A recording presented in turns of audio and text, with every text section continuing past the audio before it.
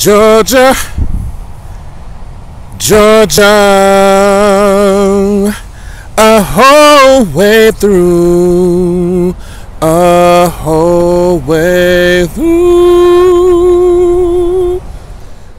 What's up, y'all? Marjack79 here. We are on our road trip to Atlanta, Georgia. Stopping at a road stop to use the facilities, stretch our legs out here, checking out the stuff.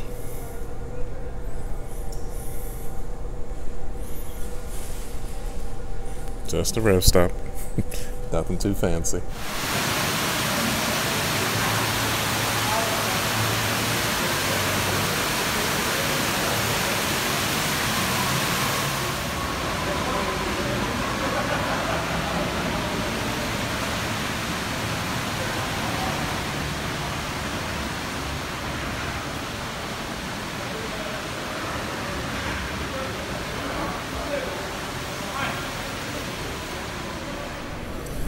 So we have the Imperial Ballroom. Looks like it's some sort of a conference going on here. The H7 interim.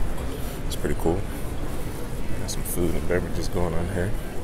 And just sneak on in here and see what's going on here.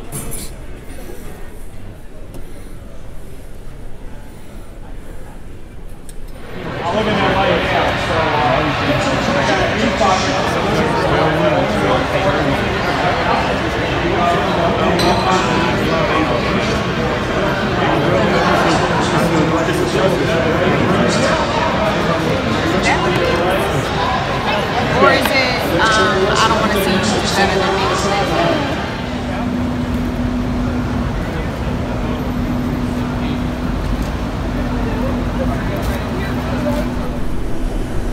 All right, people. So I've been riding around. Back in town. Absolutely, fly Eagles fly, baby. So I've been riding around downtown Atlanta on this bird here, man. It's a little an electric scooter that you can just ride around the city. They actually have these in Louisville too, man. Fun as I don't know what. And of course I'm in my Eagles gear too. That's right, gotta love it. We are loud and proud in downtown Atlanta today, man. We gotta do it, man. Fly Eagles fly, baby. Fly Eagles fly. Oh yeah. That's pretty dope right there, man. 60, 74 current. It's pretty nice. How much is it? $34. I ain't dig. Ooh.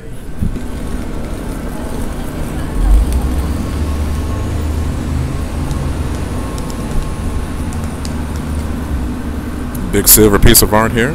Looks cool. All right, peeps. So we can't come to Atlanta, Georgia without exploring the Martin Luther King National Historic Park. So let's go ahead and get in here. Let's take a look. All right, people. And what we're looking at here is the actual house that Martin Luther King Jr. grew up in. Of course, it's been like re-established, and it's a national icon here as well. But as you see here, he was born in this house January 15th, 1929. I think we're gonna head inside here and do a little bit of exploring, but just being able to see this in person is definitely an emotional connection. So, all right. So what we have here is some of these shotgun houses that look exactly how they looked when he was growing up as well. So they have all been refurbished as well, so, and upheld by the city along with the country. So, very cool, man.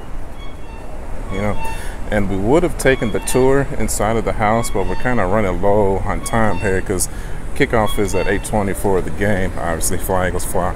So I think we're gonna try to see as much of the museum as possible as we can, and then keep it moving. So we are coming up on the final resting place of Martin Luther King Jr. here.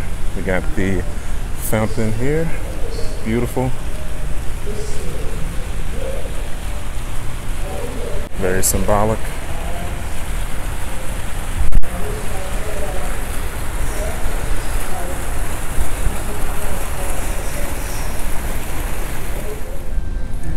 So what we have here is the eternal flame that burns in honor of Martin Luther King Jr.'s legacy.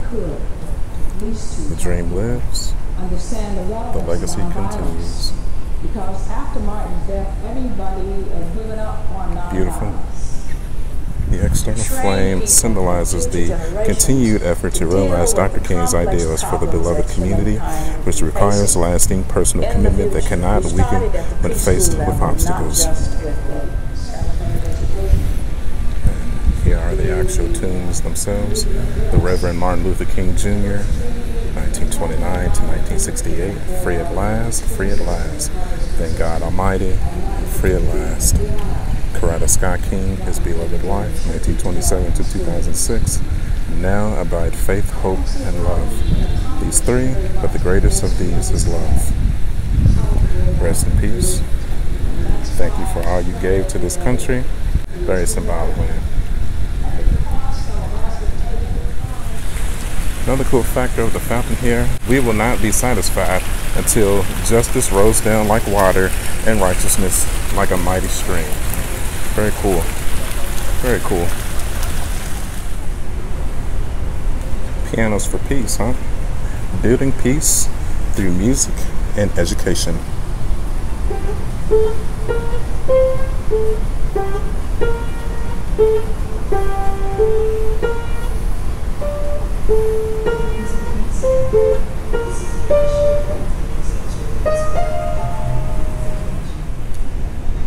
At the Martin Luther King Jr. Stone of Hope.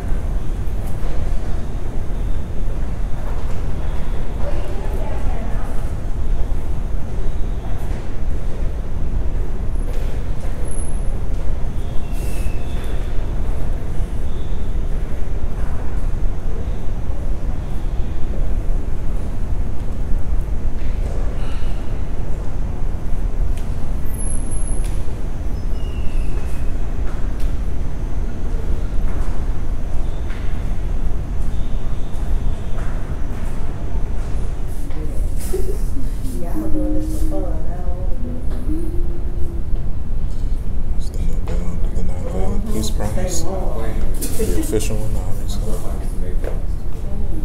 And it's glass casing. Oh, right. This is the family of Rosa Parks, the old photos. Grandmother, her mother.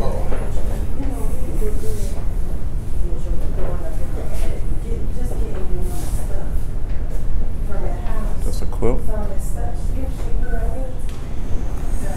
Pretty cool piece here. Freedom is never voluntarily given by the oppressor. It must be demanded by the oppressed. Hands and chains. Beautiful. And here we have, it's like a jewelry box set worn by Dr. King. Some cologne he used to wear, it looks like. Shoes. Suit and ties. His wallet that he carried in Memphis. He got the MLK corner. Another suit jacket. Dress shirt. Looks like his passport right there. It's pretty cool. It's like more older pictures of during his childhood. Looks like him as a kid right there. His father and mother. I would assume that's his grandmother in the right hand corner there.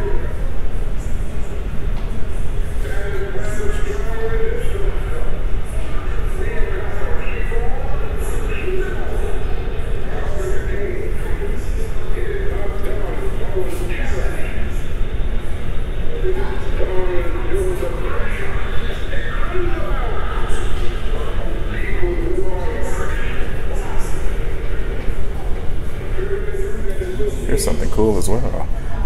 Dr. King apparently received an honorary Grammy in 1970. This is after he passed away, for the best spoken word on why I opposed the war Vietnam.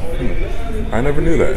It's like it was awarded, or here's his Presidential Medal of Freedom presented on July 1977 by President Carter. Of course, this is after his death as well. Beautiful, very nice. Awarded to his wife. Very nice.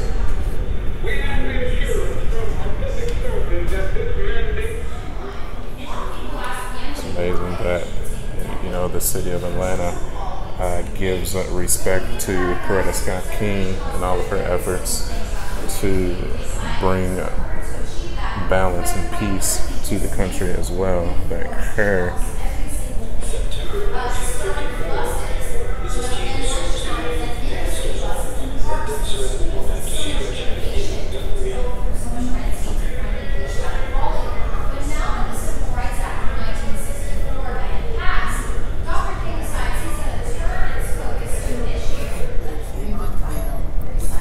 this is the actual veil worn by Coretta Scott during the funeral procession of Dr. King.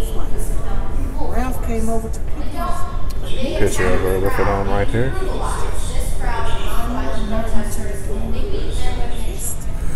Martin Luther King Jr., Center for Nonviolence, Social Change.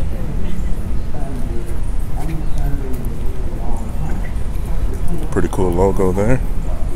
King Center, founded in 1968. Over here we have the Ebenezer Baptist Church. And this is the actual church where Dr. King preached every Sunday. It is, of course, a historical site now.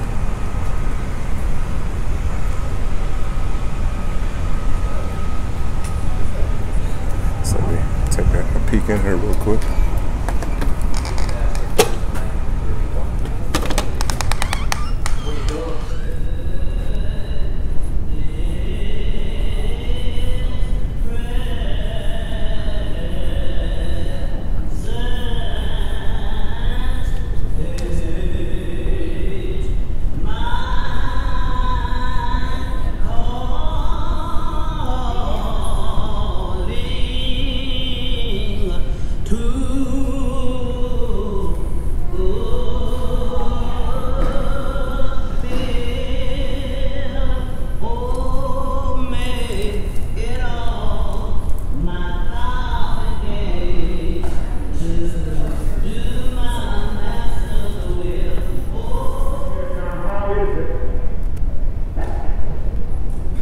That you see the splinter in your brother's eye and you fail to see the plank. Saw the previous preachers of Ebenezer Baptist Church. It's really cool.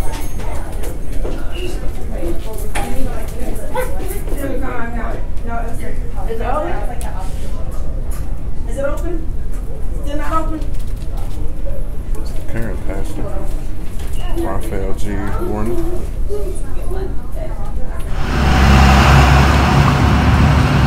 Alright, man, now we're making our way to the College Football Hall of Fame presented by Chick-fil-A. It's really cool.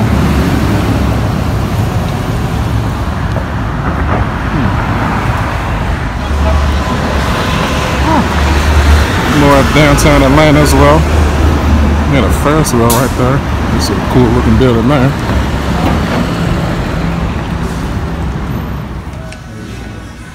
So this is from the view of inside of the gift shop. Got a little play area here. Doing some drills here. Here you go. We're working out a little dog. Here you go. We're kicking field goals and everything. Alright. Looks pretty fun. It'll be a good place to take the kids one day.